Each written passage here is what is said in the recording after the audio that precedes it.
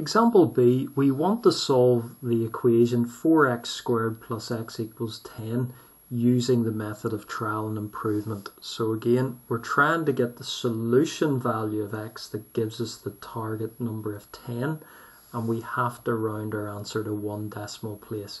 So again, start by drawing your trial and improvement table with our column headings.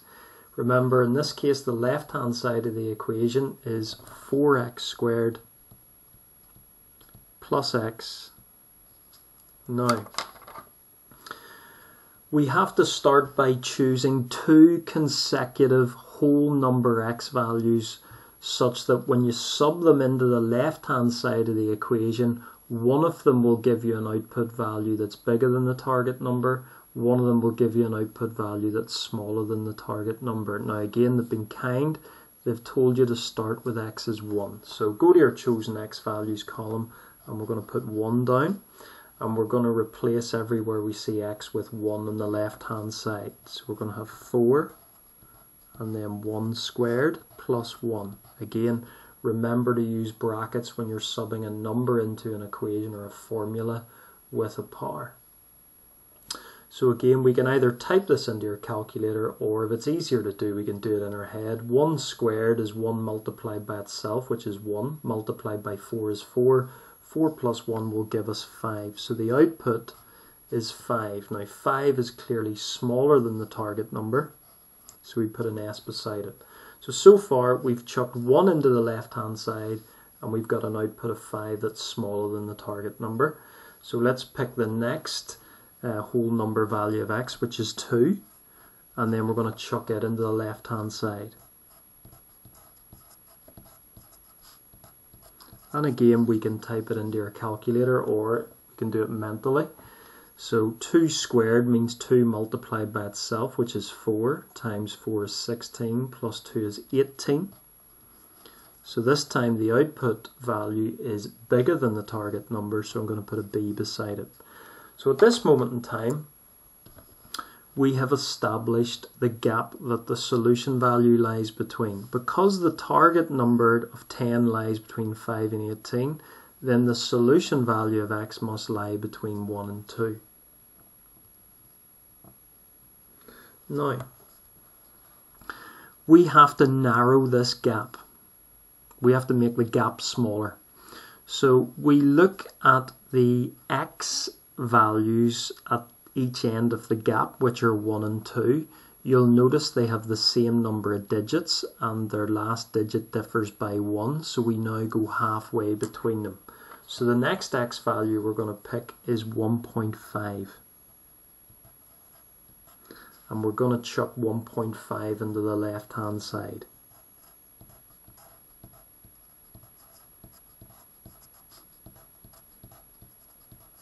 Okay, we can go to your calculator because it's a bit more complicated.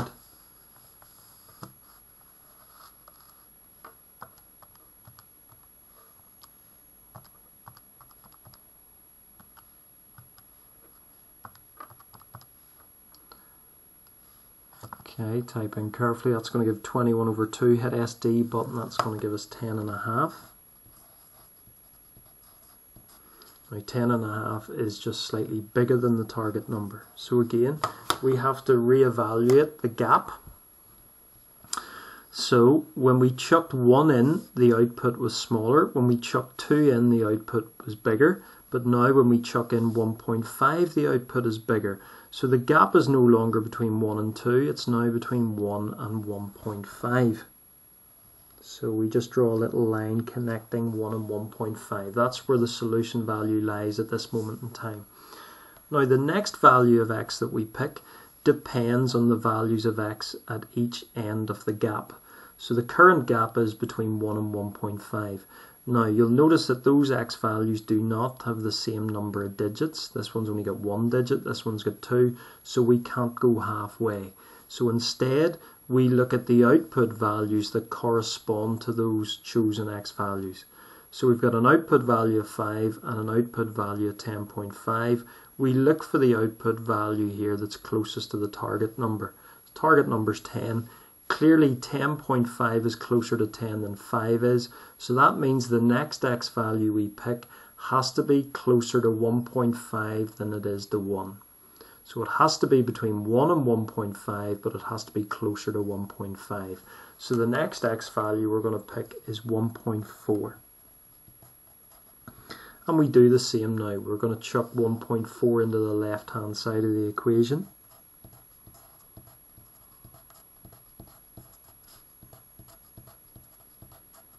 And again, we can go to our calculator and type it in carefully.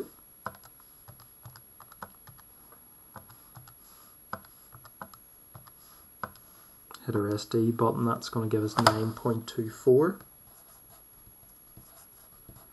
And again, the output value 9.24 is just smaller than the target number.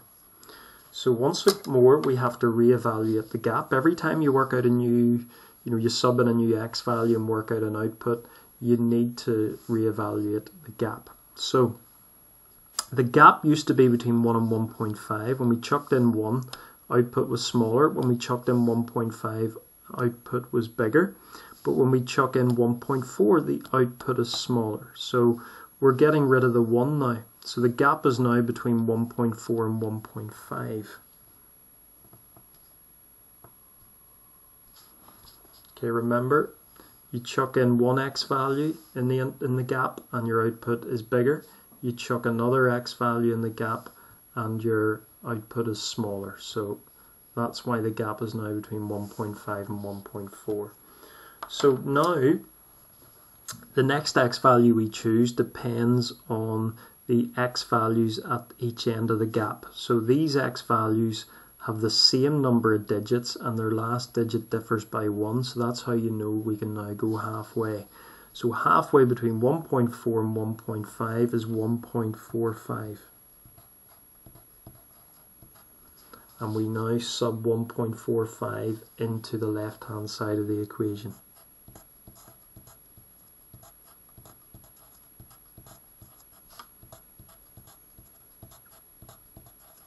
So go back to our calculator.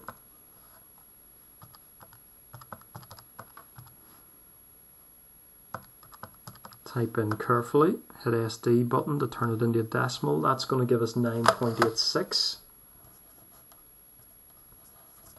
So our output is smaller than the target number. So again, let's reevaluate the gap that the solution value lies between. It used to be between 1.5 and 1.4, because when we chucked in 1.5, we were bigger than the target number. When we chucked in 1.4, we were smaller. But when we chuck now 1.45 in, we're smaller. So we're getting rid of 1.4 now. So the final gap that the solution value lies between is between 1.5 and 1.45. Now the reason it's the final gap is because you now are working with an x value with 2 decimal places. So x value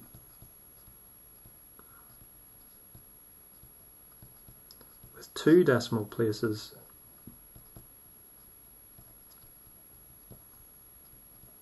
we stop.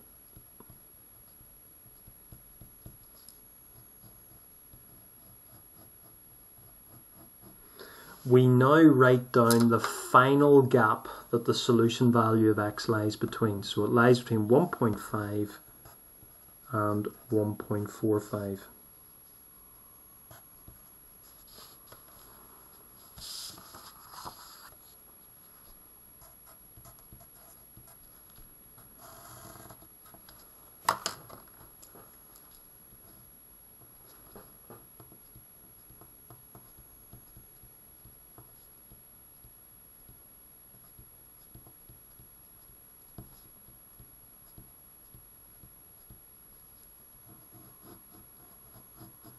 So what we do now is we write down all the x values we can think of to 2 decimal places that lie between 1.45 and 1.5. So start at the smaller x value, 1.45. So we've got 1.46, 1.47, 1.48, 1.49.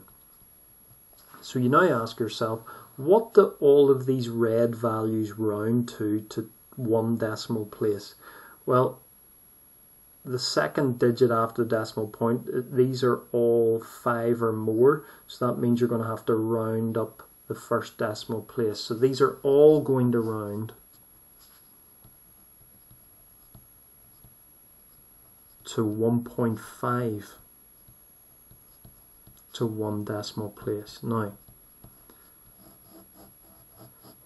if these values all round to 1.5 to one decimal place and the solution value also lies in here, well then the solution value is going to round to 1.5 to one decimal place. So our final answer,